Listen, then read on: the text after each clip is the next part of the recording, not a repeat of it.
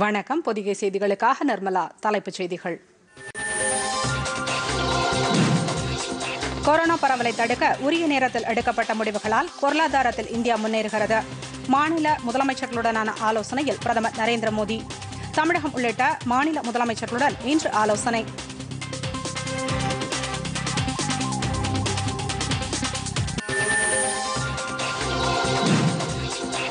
கிழக்கு லடாக் எல்லையில் இந்திய சீன படையினர் மோதல் நிலைமை குறித்து ஆய்வு செய்தார் பிரதமர் நரேந்திர மோடி. இந்திய எல்லை மற்றும் இறையாண்மையை பாதுகாக்க ராணுவம் உறுதி.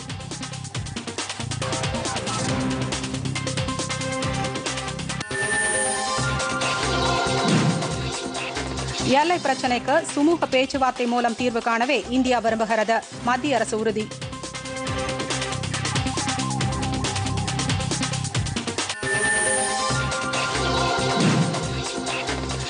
இந்திய அதிகாரிகள் துன்புறுத்தப்பட்ட விவகாரம். பாகிஸ்தான் தூதரை நேரில் அழைத்து இந்தியா கண்டனம்.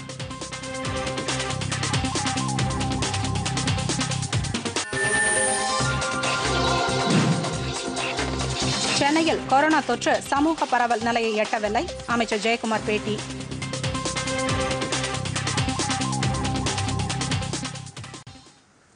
விரிவான செய்திகள். கொரோனா நோய் தொற்று பரவலை தடுப்பதற்காக சரியான நேரத்தில் ஊரடங்கு அமல்படுத்தப்பட்டதால் இந்தியா மிகப்பெரிய பாதிப்பிலிருந்து மீண்டுள்ளது என பிரதமர் நரேந்திர மோடி கூறியுள்ளார். கொரோனா தொற்றுக்கு பிந்தைய இந்தியா பொருளாதார வளர்ச்சி அடைந்து ஊக்கம் பெற்று வருவதாகவும் மாநில முதலமைச்சர்களுடன் ஆலோசனைக் கூட்டத்தில் பேசுகையில் பிரதமர் இவ்வாறு குறிப்பிட்டார். கொரோனா தொற்றுக்கு எதிரான இந்தியாவின் போராட்டம் கூட்டாட்சி தத்துவதற்கான சிறந்த உதாரணமாக அமைந்துள்ளது என்றும் அவர் கூறினார். புதுதில்லியிலிருந்து நேற்று காணொலி காட்சி மூலம் நடைபெற்ற ஆலோசனையின் போது பஞ்சாப், சண்டிகர், பீகார், ஒடிசா உள்ளிட்ட 21 மாநிலங்கள் மற்றும் யூனியன் பிரதேசங்களின் முதலமைச்சர்கள் பங்கேற்றனர். பிரதமருடனான ஆலோசனையின் போது மத்திய உள்துறை அமைச்சர் அமித்ஷா மற்றும் உயரதிகாரிகள் பங்கேற்றனர்.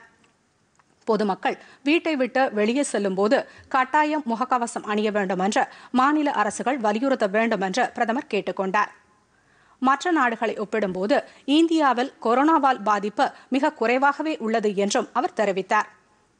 எந்த ஒரு இடர்பாட்டையும் எதிர்கொள்வதற்கு தகுந்த நேரத்தில் செயலாற்றுவது மிகவும் முக்கியமானது என்று கூறிய பிரதமர், உரிய நேரத்தில் நாம் மேற்கொண்ட முடிவுகளே தற்போது நாட்டில் கொரோனா பரவலை கட்டுப்படுத்த உதவியுள்ளது என்றார்.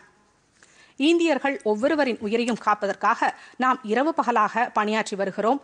வெளிநாடுகளில் இருந்த ஆயிரக்கணக்கான இந்தியர்கள் நாடு திரும்பியுள்ளனர்.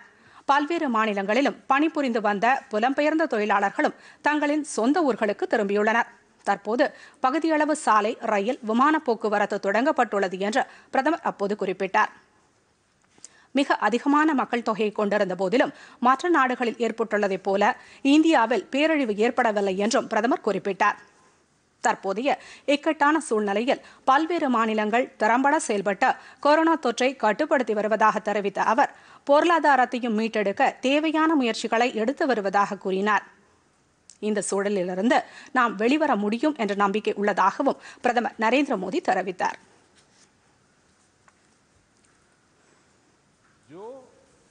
दुनिया के और देशों में कोरोना ने आफत पैदा की है.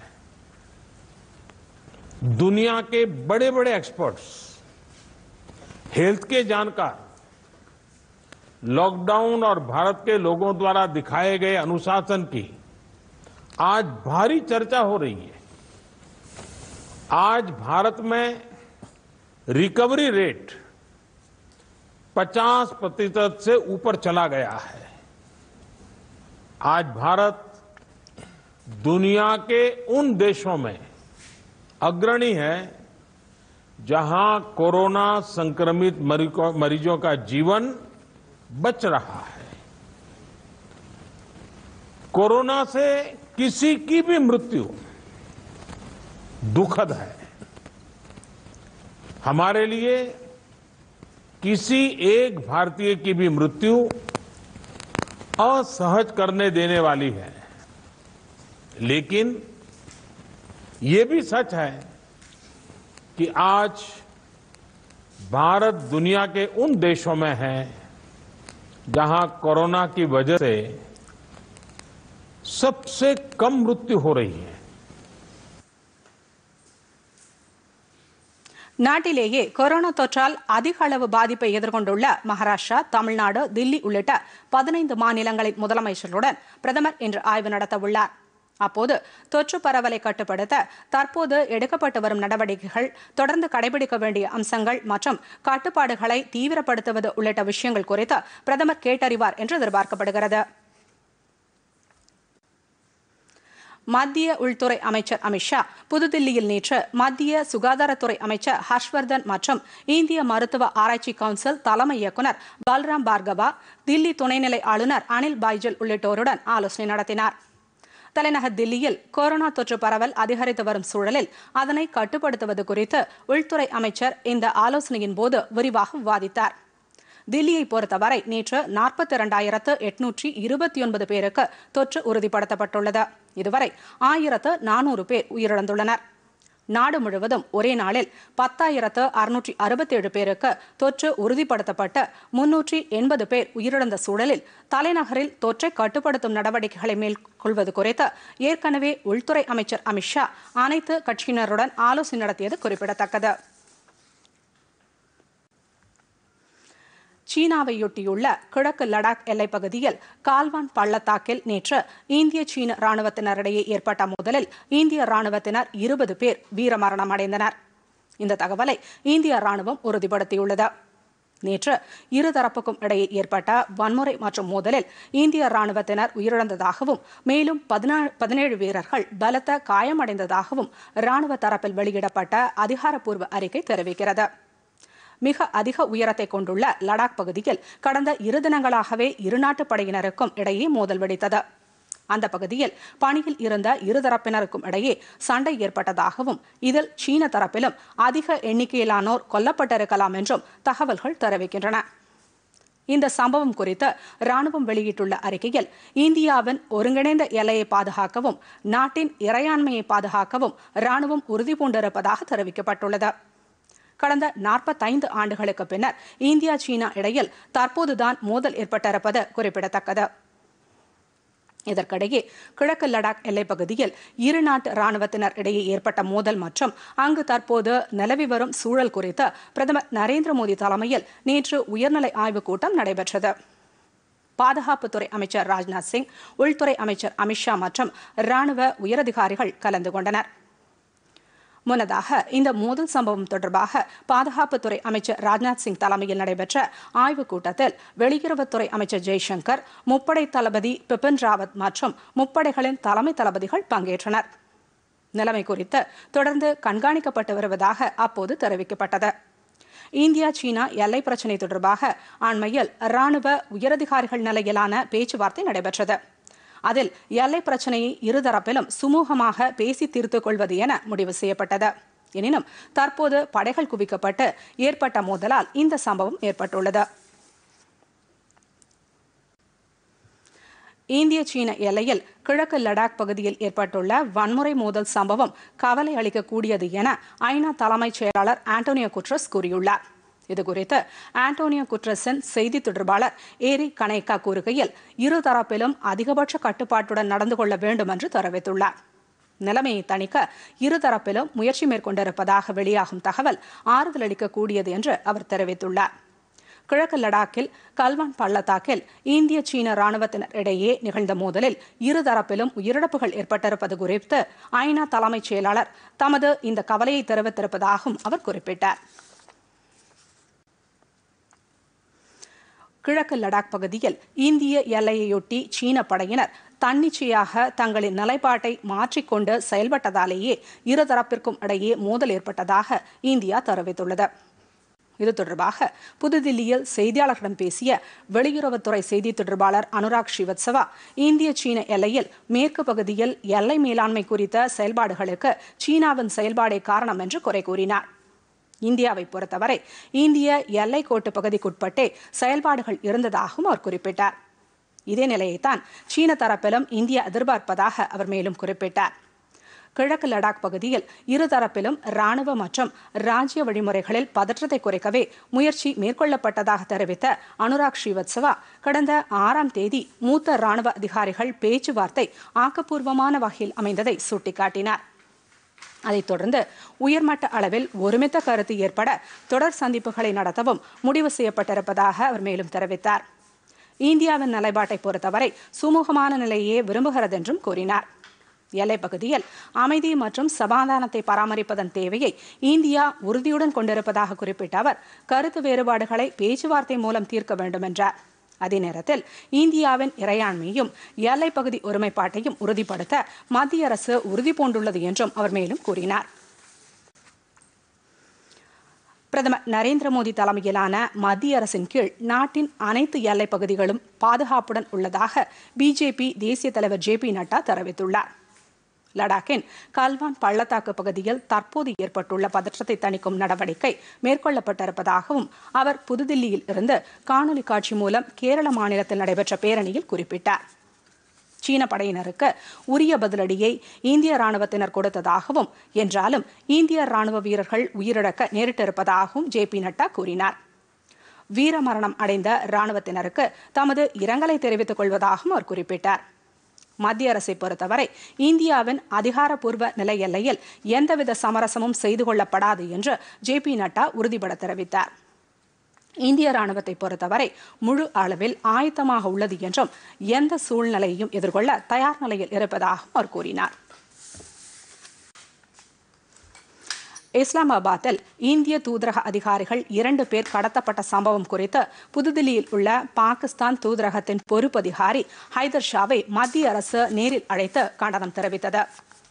பாகிஸ்தான் பாதுகாப்பு நிறுவன அதிகாரிகளால் இந்திய அதிகாரிகள் 2 பேர் 2 தினங்களுக்கு முன்பு கைது செய்யப்பட்டு பின்னர் மாலையில் விடுவிக்கப்பட்ட சம்பவம் அதிர்ச்சியை ஏற்படுத்தியது.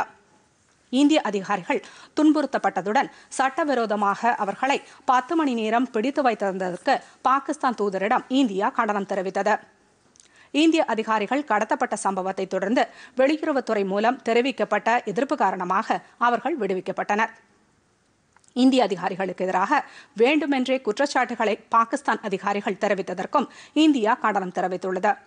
இதுபோன்ற நடவடிக்கைகள் கண்டிக்கத்தக்கவை என்று கூறியுள்ள வெளியுறவுத்துறை வியன்னா ஒப்பந்தத்தை மீறும் வகையில் அமைந்துள்ளதாகவும் தெரிவிக்கப்பட்டுள்ளது. உக்ரைன் மற்றும் பங்களாதேஷிலிருந்து இந்தியர்களுடன் புறப்பட்ட 2 விமானம் நேற்று அகமதாபாத் வந்தடைந்தது.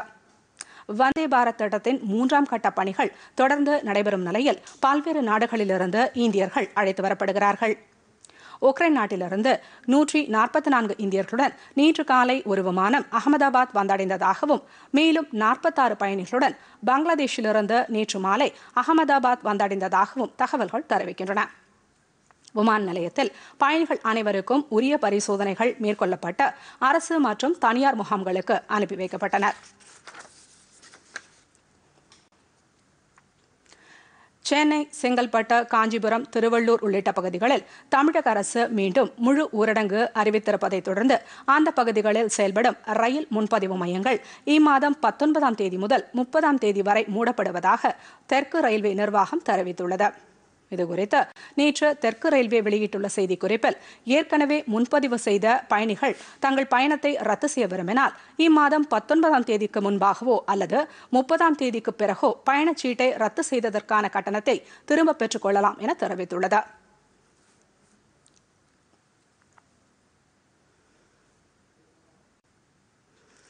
வேட்புமனு தாக்கலின் போது வேட்பாளர்கள் சிலர் தாக்கல் செய்த மனுக்களின் உண்மைத்தன்மை குறித்து தேர்தல் ஆணையம் நேற்று ஆலோசனை நடத்தியது. உண்மைக்கு புறம்பான தகவல்களை தெரிவித்து வேட்பாளர்கள் சிலர் தேர்தலின் போது மனுக்களை தாக்கல் செய்ததாக பெறப்பட்ட புகார்களின் அடிப்படையில் இந்த ஆலோசனை நடைபெற்றதாக இந்திய தேர்தல் ஆணையம் வெளியிட்ட அறிக்கை தெரிவிக்கிறது. நேற்றைய கூட்டத்தில் தலைமை தேர்தல் ஆணையர் சுனில் அரோரா, தேர்தல் ஆணையர்கள் அசோக் லவாசா, சுஷில் சந்திரா மற்றும் உயரதிகாரிகள் பங்கேற்றனர். வேட்பாளர்கள் இதுபோன்று தவறான தகவல்களை அளித்திருப்பது வாக்காளர்களின் உரிமைகளை மோசமாக பாதிக்க செய்திருப்பதாக புகார்கள் எழுந்தன. இதனைத் தொடர்ந்து வெளிப்படையான வகையில் தேர்தல்களை நடத்துவது குறித்தும் வாக்காளர்களுக்கு உண்மை தகவல்களை அளிப்பது தொடர்பாகவும் இது தொடர்பாக ஏற்பட்டுள்ள சவால்களை எதிர்கொள்வது குறித்தும் இந்த கூட்டத்தில் ஆலோசிக்கப்பட்டதாக தேர்தல் ஆணையத்தின் அறிக்கை தெரிவிக்கிறது.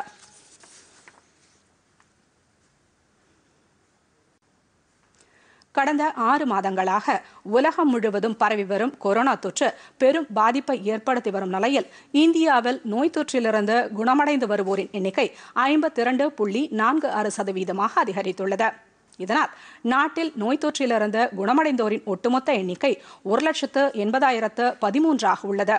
நேற்று புதிதாக 10,667 பேருக்கு கொரோனா தொற்று உறுதி செய்யப்பட்டதை அடுத்து நாட்டில் தொற்றால் பாதிக்கப்பட்டோரின் எண்ணிக்கை 3,43,091 உள்ளது. மேலும் நேற்று 380 பேர் உயிரிழந்ததை தொடர்ந்து இறப்பு எண்ணிக்கை 9,900 அதிகரித்துள்ளது.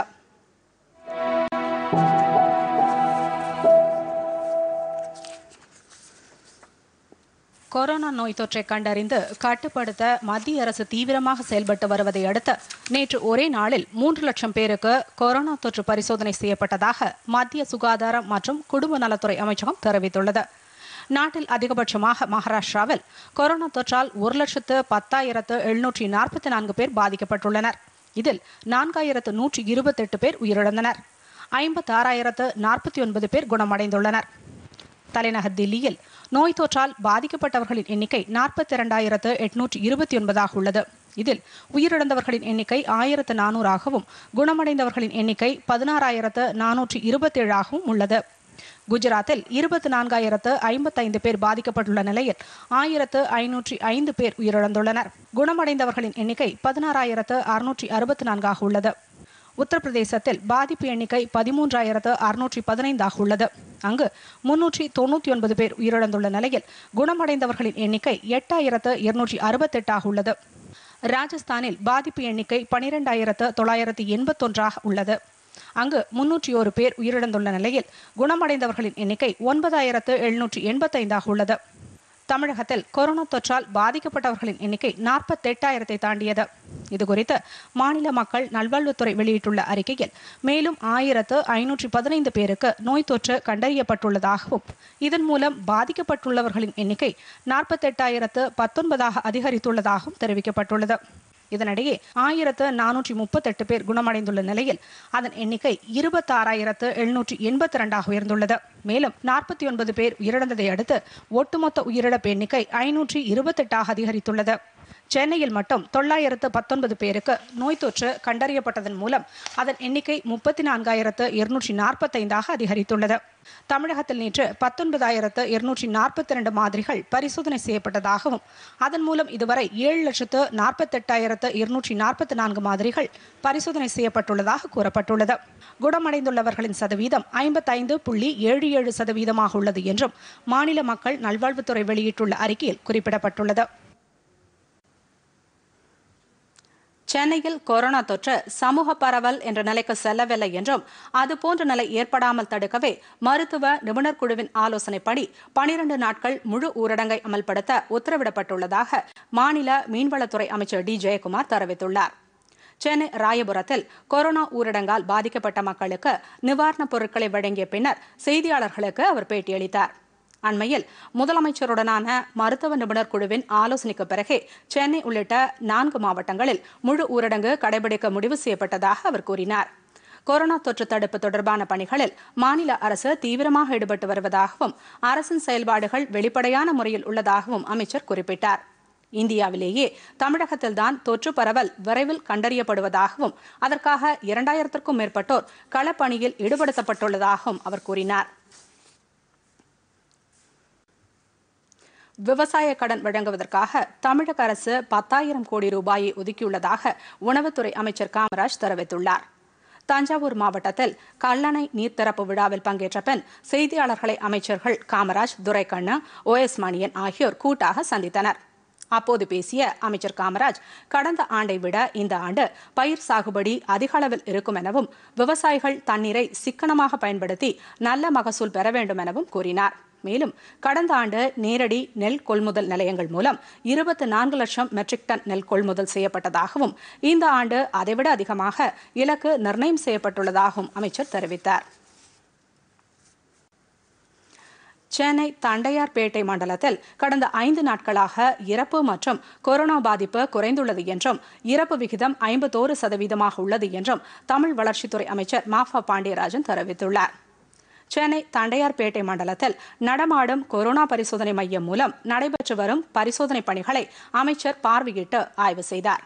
அப்போது செய்தியாளர்களிடம் பேசிய அவர், தண்டையார்பேட்டை மண்டலத்தில் காய்ச்சலை கண்டறிய 36 முகாம்கள் செயல்பட்டு வருவதாகவும், ஒவ்வொரு முகாமிலும் நாளொன்றுக்கு 100க்கும் மேற்பட்ட பரிசோதனைகள் செய்யப்பட்டு வருவதாகவும் கூறினார். இந்த முகாம்களில் மருத்துவர்கள் மற்றும் செவிலியர்கள் போதுமான எண்ணிக்கையில் பணியாற்றி வருவதாக கூறிய அமைச்சர், இலவச சித்த மருத்துவ பெட்டக திட்டம் இன்று முதல் செயல்படுத்தப்படும் என்றார். மேலும் வியாசர்பாடியில் 224 படுக்கை வசதிகள் கொண்ட சித்த மருத்துவ சிகிச்சை முகாம் இன்று முதல் செயல்பாட்டிற்கு வருகிறது என்றும் அமைச்சர் மாஃபா பாண்டியராஜன் தெரிவித்தார். மருத்துவ தேவையை தவிர்த்து மற்ற காரணங்களுக்காக சென்னை உள்ளிட்ட வெளி மாவட்டங்களில் இருந்து வருபவர்கள் புதுச்சேரிக்குள் அனுமதிக்கப்பட மாட்டார்கள் என்று புதுச்சேரி முதலமைச்சர் நாராயணசாமி கூறியுள்ளார். காணொலி காட்சி மூலமாக பிரதமருடன் நடைபெற்ற சந்திப்புக்கு பின்னர் செய்தியாளர்களை சந்தித்த அவர், கொரோனாவால் பாதிக்கப்பட்டுள்ள பொருளாதார நிலையை சரி செய்ய மாநில அரசு சார்பாக பிரதமரிடம் கோரிக்கை வைக்கப்பட்டுள்ளது என்று தெரிவித்தார். மேலும் நிதி ஆதாரம் குறித்து மாநில அரசுகள் பிரதமருக்கு தனித்தனியாக கடிதம் எழுத அறிவுறுத்தப்பட்டுள்ளதாகவும் கூறிய அவர், மத்திய அரசு விரைவில் உரிய நடவடிக்கைகளை மேற்கொள்ளும் என தாம் நம்புவதாகவும் கூறினார். புதுச்சேரியில் கொரோனா தொற்று அதிகரித்து வரும் நிலையில் கடைகள் மற்றும் வணிக வளாகங்கள் செயல்படும் நேரத்தை குறைப்பது குறித்து வணிகர்களை அழைத்து பேசி முடிவெடுக்கப்படும் என்று அமைச்சர் நாராயணசாமி தெரிவித்தார். சமூக இடைவெளியை கடைபிடிக்காதவர்கள் மீது அதிகப்படியான அபராதமும், முகக்கவசம் அணியாதவர்கள் மீது இரட்டிப்பு அபராதமும் விதிக்கப்படும் என்றும் அவர் கூறினார்.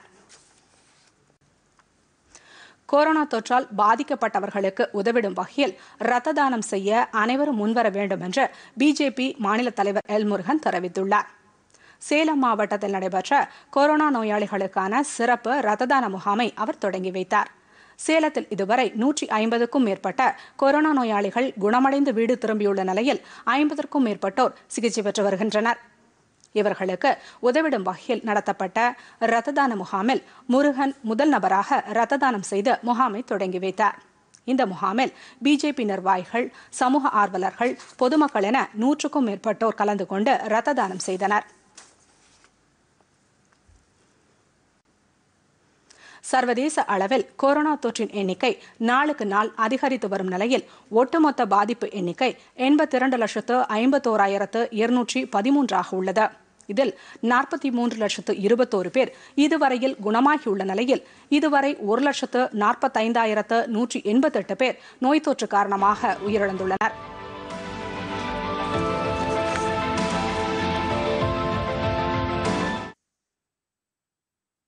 சர்வதேச அளவில் கொரோனா தொற்று பாதிப்பு எண்ணிக்கை அதிகபட்சமாக அமெரிக்காவில் 22,08,389 உள்ளது. 9,302,000 பேர் நோய் தொற்றிலிருந்து குணமடைந்துள்ள நிலையில் உயிரிழப்பு எண்ணிக்கை 1,19,132 உள்ளது. பிரேசில் நாட்டில் 9,28,834 பேர் பாதிக்கப்பட்டுள்ள நிலையில் 4,64,774 பேர் குணமடைந்துள்ளனர். 45,456 பேர் உயிரிழந்துள்ளனர். ரஷ்யாவில் 5,45,458 பேர் பாதிக்கப்பட்டு 2,94,306 பேர் குணமடைந்துள்ளனர். உயிரிழப்பு எண்ணிக்கை 7,284 உள்ளது. இங்கிலாந்து நாட்டில் 2,98,136 பேர் பாதிக்கப்பட்டு 41,969 பேர் உயிரிழந்துள்ளனர். ஸ்பெயின் நாட்டில் 2,91,408 பேர் பாதிக்கப்பட்டு 27,136 பேர் உயிரிழந்துள்ளனர். இத்தாலியில் 2,37,500 பேர் பாதிக்கப்பட்டுள்ள நிலையில் அங்கு உயிரிழப்பு எண்ணிக்கை 34,405 உள்ளது. பிரான்ஸ் நாட்டில் 1,57,716 பேர் பாதிக்கப்பட்டுள்ள நிலையில் அங்கு உயிரிழப்பு எண்ணிக்கை 29,547 உள்ளது. அண்டை நாடான பங்களாதேஷில் இதுவரை இல்லாத அளவிற்கு நேற்று ஒரே நாளில் மட்டும் 53 பேர் நோய் தொற்று காரணமாக உயிரிழந்துள்ள நிலையில் அந்நாட்டின் இறப்பு எண்ணிக்கை 1,262 உள்ளது. அங்கு இதுவரையில் 94,481 பேர் நோய் தொற்றால் பாதிக்கப்பட்டு 36,264 பேர் குணமடைந்துள்ளனர். பாகிஸ்தான் சிறுபான்மையினர்களை மோசமாக நடத்துவது, பயங்கரவாதத்தை ஊக்குவிப்பது, மனித உரிமைகளை மீறுவது போன்ற விஷயங்களை ஐநா சபையில் இந்தியா எழுப்பியுள்ளது. ஐநா மனித உரிமைகள் ஆணையத்தின் 43வது கூட்டத்தில் இந்தியா சார்பில் பங்கேற்ற விமர்ஸ் ஆரியன் இந்த கருத்தை முன்வைத்தார். பாகிஸ்தான் இத்தகைய நடவடிக்கைகளை முற்றிலுமாக நிறுத்திக் கொண்டால் மட்டுமே தெற்காசிய பிராந்தியத்தில் நீடித்த அமைதி நிலவும் என்றும் அவர் குறிப்பிட்டார். பாகிஸ்தானின் இதுபோன்ற மனித உரிமை மீறல் செயல்கள் பயங்கரவாத ஊக்குவிப்பு நடவடிக்கைகள் எதிர்பாராத சம்பவம் என்றும் தொடர்ந்து அந்த நாடு சட்டவிரோத நடவடிக்கைகளில் ஈடுபடுகிறது என்றும் அவர் தமது உரையில் குறிப்பிட்டார். பாகிஸ்தானில் உள்ள சிறுபான்மையினருக்கு எதிரான துன்புறுத்தல்கள் துரதிருஷ்டவசமானவை என்றும் பல்வேறு மாகாணங்களில் இதுபோன்ற சம்பவங்கள் நிகழ்வதாகவும் இந்திய பிரதிநிதி தமது உரையில் குறிப்பிட்டார். தென்கொரிய எல்லையையொட்டியுள்ள கும்காங் மலைப்பகுதியில் கீசாங் என்ற இடத்தில் வடகொரியா தனது படைகளை மீண்டும் குவித்துள்ளது. ஏற்கனவே இந்த பகுதியிலிருந்து வடகொரிய படைகள் திரும்பப் பெறப்பட்ட நிலையில் தற்போது அங்கு படைகள் குவிக்கப்பட்டதால் பதற்றம் எழுந்துள்ளது. கீசாங் தொழிற்சாலை கட்டிடத்திற்கு அருகே வெடிகுண்டு சத்தம் கேட்டதாக பியாங்யாங் நகரிலிருந்து வெளியாகும் ஊடக செய்திகள் தெரிவிக்கின்றன. இந்த சம்பவத்தில் கட்டிடம் சேதமடைந்ததாகவும் தகவல்கள் வெளியாகியுள்ளன. இதற்கிடையே இந்த சம்பவம் குறித்து தென்கொரிய தேசிய பாதுகாப்பு குழு கூடி ஆலோசனை நடத்தியுள்ளது. தமிழகத்தில் ஓரிரு இடங்களில் மழை பெய்யக்கூடும் என்று சென்னை வானிலை ஆய்வு மையம் தெரிவித்துள்ளது. இது தொடர்பாக அந்த மையம் வெளியிட்டுள்ள அறிக்கையில் மேற்கு தொடர்ச்சி மலைப்பகுதிகளிலும் வடகடலோர மாவட்டங்களிலும் லேசானது முதல் மிதமானது வரை மழை பெய்ய வாய்ப்பிருப்பதாக குறிப்பிடப்பட்டுள்ளது. தமிழகத்தின் பிற பகுதிகளில் வறண்ட வானிலையே நிலவும் என்று தெரிவிக்கப்பட்டுள்ளது.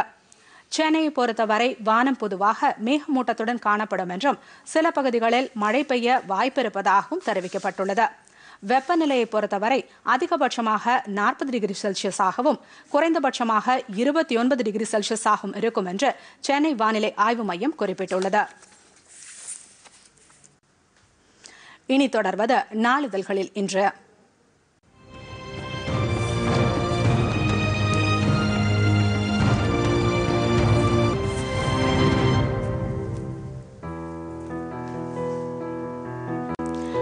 ஊரடங்கு கால நிவாரணமாக மாற்றுத்திறனாளிகளுக்கு தலா 1000 ரூபாய் வழங்கப்படும். முதலமைச்சர் எடப்பாடி பழனிசாமி அறிவிப்பு தினத்தந்தி.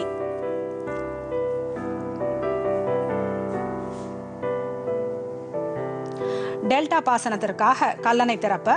இதனால் 12.97 லட்சம் ஏக்கர் நிலம் பாசன வசதி பெறும். தினமணி.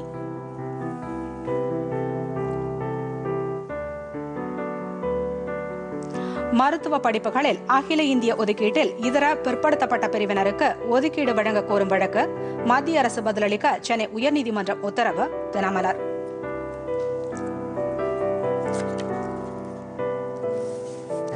கொரோனா தடுப்பு நடவடிக்கையை தீவிரப்படுத்தும் வகையில் சென்னையில் 400 இடங்களில் வாகன சோதனை நடத்த மாநகர காவல்துறை முடிவு. தினகரன்.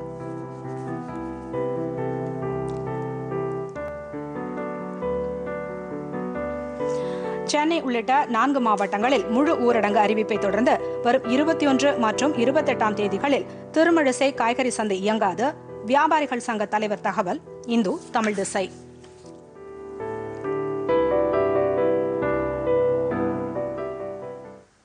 மீண்டும் தலைப்புச் செய்திகள்.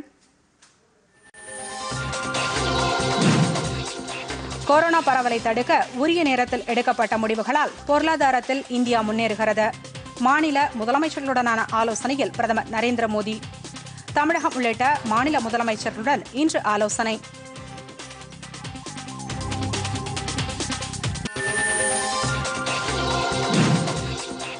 கிழக்கு லடாக் எல்லையில் இந்திய சீன படையினர் மோதல். நிலைமை குறித்து ஆய்வு செய்தார் பிரதமர் நரேந்திர மோடி. இந்திய எல்லை மற்றும் இறையாண்மையை பாதுகாக்க ராணுவம் உறுதி.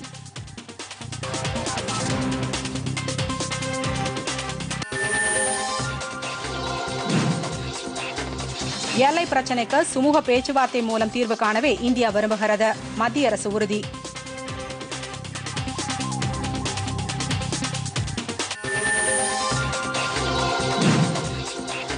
இந்திய அதிகாரிகள் துன்புறுத்தப்பட்ட விவகாரம். பாகிஸ்தான் தூதரை நேரில் அழைத்து இந்தியா கண்டனம்.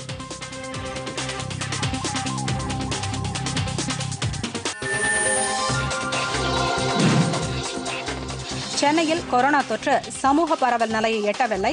அமைச்சர் ஜெயக்குமார் பேட்டி. பொதிகை செய்திகளை யூடியூபில் தமிழ் நியூஸ் தூர்தர்ஷன் என்ற சேனலிலும், ட்விட்டரில் Tamil news Doordarshan @DD News Chennai என்ற பக்கத்திலும் காணலாம்.